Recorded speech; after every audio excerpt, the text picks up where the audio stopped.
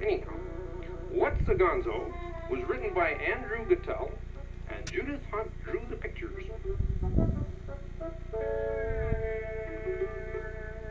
Hey Gonzo, asked baby Fozzie, do you want to hear a great joke about a chicken? Sorry, not right now, baby Gonzo replied. I'm busy working on my most mysterious case. Detective Gonzo called this puzzling case The Incredible Mystery of Me. Gonzo wanted to figure out exactly what he was. Maybe you're a rare jungle bird, suggested baby Rolf. Or a monkey with a banana nose, said baby Piggy. I think you might be a blue chicken, said Fozzie, who was particularly fond of chicken jokes. Gonzo shook his head. He knew he wasn't a jungle bird, or a monkey, or a chicken. The incredible mystery of me remained a mystery. While the other babies settled down to nap, Detective Gonzo searched the nursery for clues. If there was a creature that looked like me, maybe it could help find the answer, he said. It's too bad nobody looks like me. Don't be too sure, handsome, said a very familiar voice. Gonzo spun around and came nose to nose with his image in the mirror. He thought, I'd better investigate. Gonzo stood on one foot. So did the Gonzo in the mirror. He took off his hat and threw it over his shoulder. So did his mirror image. He tickled his nose. So did the mirror Gonzo. All that tickling made Gonzo's nose itch. Achoo! He sneezed. Gesundheit, said his image. Then it held out a hand. Why don't you step over to this side of the mirror? Very, very strange, said Gonzo, but I'll try anything once.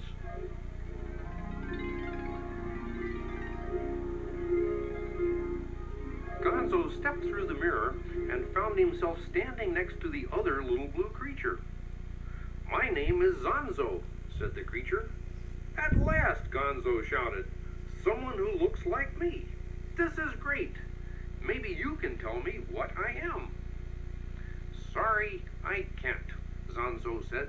In fact, I've never heard anyone ask a question like that before. But I can take you to see the smartest person I know. With that, Zonzo grabbed his beanie and pogo stick and took Gonzo to meet his mother. Momzo was at home, ironing tuna fish sandwiches. That's a pretty interesting way to make lunch, said Gonzo. That's nothing, replied Zonzo. You should see how the laundry looks when it pops out of the toaster. Zonzo introduced Gonzo to his mother. He asked her if she could tell Gonzo exactly what he was. No, I can't, she replied. But that's an interesting question. Let's go ask your Aunt Tonzo. Momzo put away her ironing and took them to see Tonzo. Aunt Tonzo was an astronaut. When Gonzo, Zonzo, and Momzo arrived, she was practicing eating in space. After dessert, she joined them and listened to Gonzo's question. I've traveled zillions of miles through the galaxy, said Tonzo, and there's one thing I know for certain. You're definitely not a babbling blue-eyed beast from the planet Bingo. Well, that's a relief, said Gonzo. Let's go and see Dr. Donzo, suggested Tonzo. He's a pretty smart fellow. I bet he can help. Dr. Donzo was an eye doctor. When he heard why Gonzo had come, he asked him to read the chart on the wall. Yes, a very interesting case, said the doctor. I can't answer your question, Gonzo, but I can tell you that your eyesight is excellent. Thanks, Doc, said Gonzo. The doctor suggested that they pay a visit to Admiral Bronzo. Perhaps he knows the answer, said Dr. Donzo. Gonzo and his new friends found Admiral Bronzo sailing. The Admiral listened as Gonzo explained why he had come.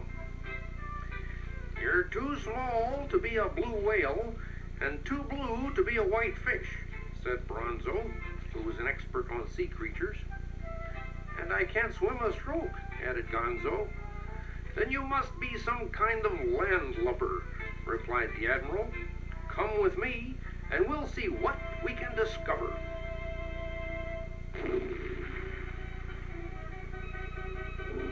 Admiral Bronzo led Gonzo, Zonzo, Momzo, Aunt Tonzo, and Dr. Donzo on a search all over town. At the circus, they spoke to the Flying Flonzos, the Clown Clonzo, and Alfonso, the magnificent lion tamer. They didn't know what Gonzo was, but they joined the search just for fun. They decided to take Gonzo to see a very wise professor. Professor Ronzo was teaching her advanced bubble-blowing class. She stopped and listened to Gonzo's question.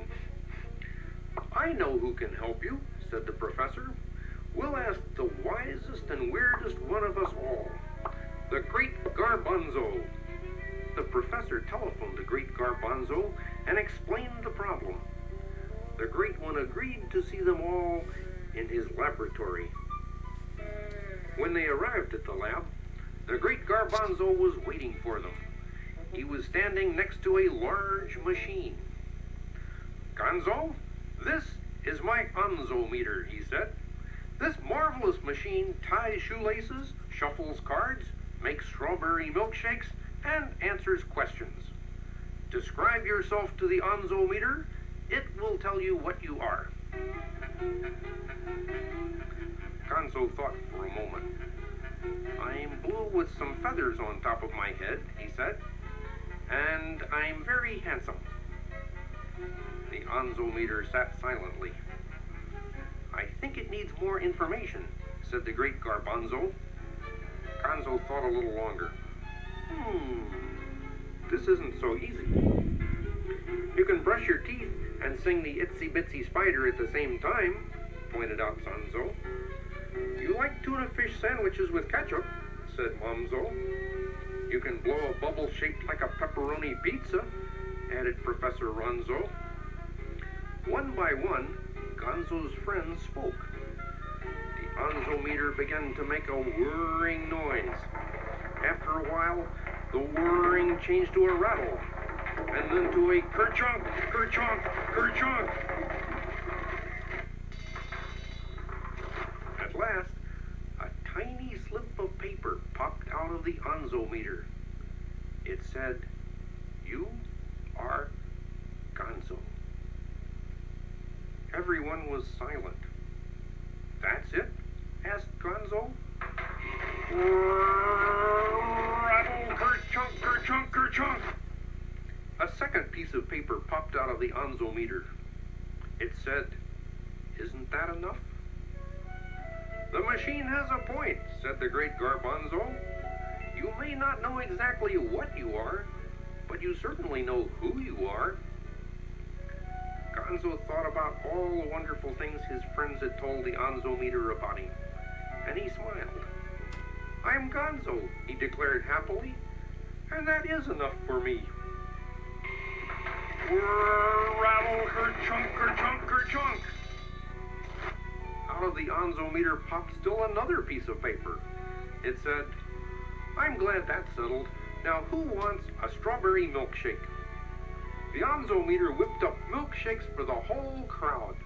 As Gonzo sipped his shake, he began to think about his friends back in the nursery.